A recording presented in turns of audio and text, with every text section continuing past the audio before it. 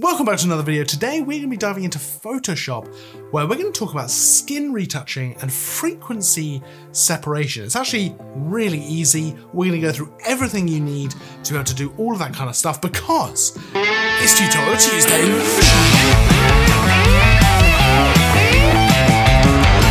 Welcome back to Tutorial Tuesday, where each and every Tuesday, we bring you a brand new, fresh photography tutorial. Now this week, we're diving into Photoshop. We're going to be talking about skin retouching. We're going to talk about frequency separation, kind of do's and don'ts, my entire workflow for doing this.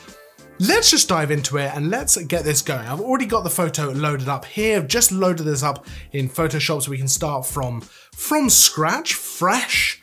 And we're going to go through everything you need to do skin retouching. Now, first of all, I think it's important I say my model here has actually got really nice skin already, so there's not going to be a whole lot that we are going to be doing anyway to her skin, but the principles that we use here apply in pretty much all situations, and there's lots of different techniques that we're going to go through that you can use, and hopefully that will help with any skin retouching you want to do. It's of course an interesting area because it's an area where you maybe don't want to go too far. It's very easy to go too far with it. You get that super smooth skin. I've certainly done that before and it just looks super fake and it's just not good at all. It's really easy to go overboard. So you want to try and restrain yourself. And there's also an element of kind of morality with it. You know what I mean? It's kind of like you know, what's a blemish and what's just a natural character part of the face. You know, I would never really remove something like a mole or something like that because that's part of someone. And to remove it is kind of to say something about what you think is beauty and all that kind of stuff. And that's not really something that I want to get into, but generally speaking, we're talking about little blemishes, a pimple, you know, a little spot or something like that. You might want to just get rid of a little bit of redness from that specific day that you couldn't correct at the time, but you can correct in post. So with all that said, let's dive back into Photoshop. So I've got my photo here. We're going to start off by just duplicating that background layer because that's always where I start with Photoshop. So we can do that. I just click the little lock symbol there to unlock the background layer and I'm just going to press Ctrl J. That's going to duplicate the layer and that means we've always got that background layer to come back to. I'm actually going to duplicate it again. I'm going to press Ctrl J again so we've got two copies. Now the reason I'm going to do that is we want to actually separate out the texture of the skin and actually of the whole photo from the color so that we can actually affect each one individually. So for example, we can correct things like little blemishes in the texture without necessarily changing the color and having problems with that. So the reason we're going to do that is to make it easier to actually go in and correct different things. We can also correct colors as well without ruining the texture as well. So let's do that first of all. Let's name that first duplicated layer as color. Now you can do that by just double clicking the name there and I've just typed in color. Let's name the next layer texture. Now that bottom layer, layer 0, that's our background layer. We're not going to touch that. That's just there so that we've got a reference kind of layer for how it was first of all. Now I have already edited this photo in Lightroom, so I've made the edits I want to make, but we're going in specifically on the actual skin here. So let's just hide that texture layer for a second and let's select the color layer. So what I want to do first of all is I'm going to actually want to blur this because that's going to remove all the texture from this layer. We're going to be left with just the colors because if we apply a nice blur, all the textures of the skin, if I zoom in a little bit here, which I can do by pressing Alt and holding it and then using the mouse wheel, all the texture of the skin is going to be gone. We're going to be left with just the color. So we're going to have that layer selected, come up here to filter, down to blur, and we're going to go for Gaussian blur. I call it Gaussian blur. I've heard people say Gaussian or Gaussian. However you want to say it is absolutely fine with me. Maybe we'll go Gaussian, Gaussian blur. And I generally go for, you can see Photoshop's remembered the last time I did it, around 30, but you can use this slider to apply different levels of blur. So starting at the lower part, you can see that we're keeping a lot of the detail there. We want to increase this. Now, as we bring this slider up, it's going to be increasing the amount of blur that we're applying to the photo. So you can see as I go up to 22, that's really quite blurred now, but I want to take it up just to the point where we've really gotten rid of any texture and we've just got the color left. So I take it up to usually around 30. In fact, let's type in 30 and let's click OK. Now, if I zoom back out, the photo is nicely blurred.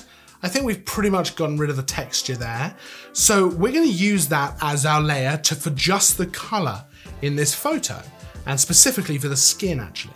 And then we're going to use our next layer, the texture layer, specifically for the texture. So we need to remove the color from that layer. Now, first things first, I'm going to turn that layer back on, and you can see it's back to normal now. Let's come up here to Image and down to Apply Image. And this is going to allow us to remove one of the other layers from the photo, from this layer, so that we're just left with the texture. So if we remove the color, we'd just have the texture. So let's select the layer we want to remove. Let's go for color. Let's invert this as well. And let's select the blending as add down here. And it's important to keep the scale here on the right as 2. This is going to allow us, as you can see, to remove basically the color from our photo. Now, if I press OK and zoom out, we're now left with the photo looking like this. So we've got the texture on this layer, we've got the color on the layer below. And if I turn the texture layer back on, now we need to blend these 2 layers together so that we can have the photo looking as it should, but we've got the separated out texture and color. And we can do this by just using a blending mode for the texture layer. So let's go ahead and click on the blending modes for the texture layer. We're going to use linear light. And you can see that by doing that, we've basically applied that texture on top of the color. And we've now got them separated out, but our photo looks as it should. So now when we zoom in, let's just click on the photo. When we zoom in, we're going to be able to affect either the texture or the color without affecting the other one. So now we can begin things like skin retouching and changing colors and all that kind of stuff. So next we need to talk about the different ways that we can actually do a bit of skin retouching, because there's a few different methods that we can go for. There's one in particular that I use, but I'm going to go through kind of the main ways that we might want to do this. So you can see there might be a couple of little blemishes. Everyone has little blemishes on their skin. The easiest way we can do it is with something like the spot healing brush. So over on the top left here, we can go to just here, we've got the spot healing brush tool. That's going to allow us to, let's hold Alt, use the right mouse button and just scroll left to scale that down, scroll right or left to change the scale of this. And we can just use that to paint over, and Photoshop's going to fill in the area that we do that. That's a really easy way of doing things, but it's not actually my preferred method. So I'm gonna just undo that by pressing Ctrl Z. We've also got the healing brush, which works very similarly. So you can just left click and hold on the spot healing brush, and you can get the healing brush tool. Now this allows us to define an area that we want to use to actually heal. So we can Alt left click on one area and then heal another area using that. Now I like that method. I think that works really well. I think you're in a lot of control over how you want this to look. But the method that I will generally use, I'm going to press Ctrl Z to just undo those, is actually the clone stamp tool. And this allows us to take part of the image and actually clone it to another part. And this is a great way, in my opinion, of actually getting rid of blemishes, replacing it with other bits. And I think it works really well. I tend to use it with a relatively low flow, which you may have heard me talk about in other videos, but essentially it means that as we're painting on with the brush, if we have a flow of 50, it means we're painting on at 50% opacity, but we can paint over it to build that up. So we can get up to 100% opacity, but we don't start there. And I really like that because it allows you to control just how much you're doing to it. And we can do that just on the texture layer to really just work on these little blemishes, and then I'll show you what we can do with the color layer as well. So let's zoom in. So with the clone stamp tool selected, we're just going to press and hold Alt and left click on an area of the skin to use that as the area that we're going to actually use to then clone over. So we just find a good area of the skin here like this and just paint over some of the other bits of skin. Now, because we're just using the texture layer, this works really nicely. We keep the texture of the skin. We're not affecting the color really. You know, there might be some areas where it does affect the color in some ways, but we're able to just paint over any of these tiny blemishes that we just want to correct without making it look super fake or anything like that. And we can just go around and do all of that. And you can see just how easy this is, you know? You're just selecting new areas to clone over that you think look similar. and just painting that in. It's really, really straightforward, and it can make a huge difference. And especially when you've got a model like this, it just really doesn't take very long at all. Just go through any of these tiny blemishes. I can actually turn both these layers off to see what it looked like before, to see how much of a difference we've made. So I can do that by pressing and holding Alt and actually clicking on the little eyeball symbol on our bottom layer. That's going to isolate that layer. And then we can do the same thing, hold Alt and press it again to turn the other layers back on. So if I turn them off, you can see. So we've gone in and we've removed a lot of the kind of tiny little blemishes, but there's some bigger stuff we can do with this as well. So for example, let's use the texture layer here again to just correct some of the area under the eyes. Now, I'm certainly in no position to talk about anything under the eyes, but but let's go in and just correct a little bit there. So again, we can have our layer selected here, our texture layer. I've reduced the flow down to 40% because I wanna have this, you know, quite soft. I want to build this up, and I'm also using a very soft brush, so my hardness is at 0%. And we're going to go ahead and just select an area of the skin like this here. Let's hold Alt and left click. I've increased the size of my brush as well, and I'm just going to paint over that bit under the eye, and then I might just go over it again. And then on the other eye, I'm just going to select the area of the skin kind of around here, paint on a little bit. I'm gonna select it again because with the hair just here, I don't want to accidentally clone the hair into another area. So I'm gonna select it, paint a little bit, select it again, paint a little bit. And then we might want to come down to the color layer, and I'm gonna zoom in and do a similar sort of thing. So I'm gonna select that area there and just paint that in.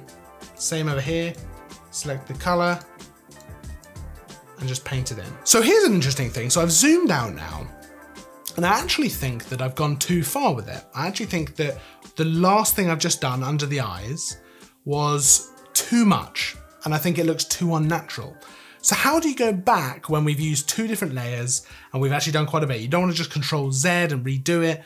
How are we going to reduce essentially the opacity of what we're trying to do here? Well, there's a really interesting way of doing this, and it's a technique that I use quite a lot. So first of all, let's combine these two layers. So let's do that by clicking on the color layer, hold Shift and click on the texture layer, and let's press Control Shift Alt E, and that's going to combine those two layers into a new layer. It's called Layer 1, and that it means that we can now edit this layer by itself. And then what I'm going to do is on the left here, I'm going to use the History Brush tool. So I've got it over here, and this is going to allow us to essentially restore parts of the image that we've made loads of edits to an earlier state. This can be really, really useful for reducing anything you've already done. So let's come up here to flow. I've got it to about 22%. I'm going to bring that down. I'm just going to bring it down to about 15%. 14 is fine. Just so we can really build this up. I'm going to zoom in a little bit, and I'm going to have a relatively big brush here, and a nice soft brush as well. It wants to be hardness 0%, so we're not going those hard edges. And I'm just going to quickly paint over under the eyes. I've done it twice there just to build it up a little bit. And I think that makes it look much more natural. Now, if you think that you've then gone too far with the History Brush tool, you can undo that. Perhaps we want to do it once under the eyes instead of twice. And I think that's making it a little bit more natural, a bit more as it was. And you can see that with a low flow, we've just reduced what we've done under the eyes there. So if I now turn off and go back to the original layer so we can see exactly what we've done so far. Let's press and hold Alt and left click this eyeball, and then left click it again to turn everything back on. So this was before we did anything, and this is where we're at now. So I think that looks really good. This is a very quick demonstration, to be honest, anyway. I would normally spend probably quite a bit more time and then separately go in and do a bit of dodging and burning as well, which we've talked about in the past, just to bring out some of the highlights and bring out some of the shadows, really shape the light how we want it. I think that works really well and complements some of the skin retouching that we've done here. Now there's lots more skin retouching we can talk about in the future, but I'm already aware this video is probably relatively long. I've already tried to cram in quite a bit of information so far, but if you want to see any more skin retouching videos, absolutely pop it down in the comments. We can go through all kinds of things, any other tutorials as well that you might want to see. I'm hoping we're going to get out and about and take some photos in the next tutorial Tuesday, but until then, make sure to like and subscribe if you're not already. I will of course see you in the next video, and as always, thanks for watching.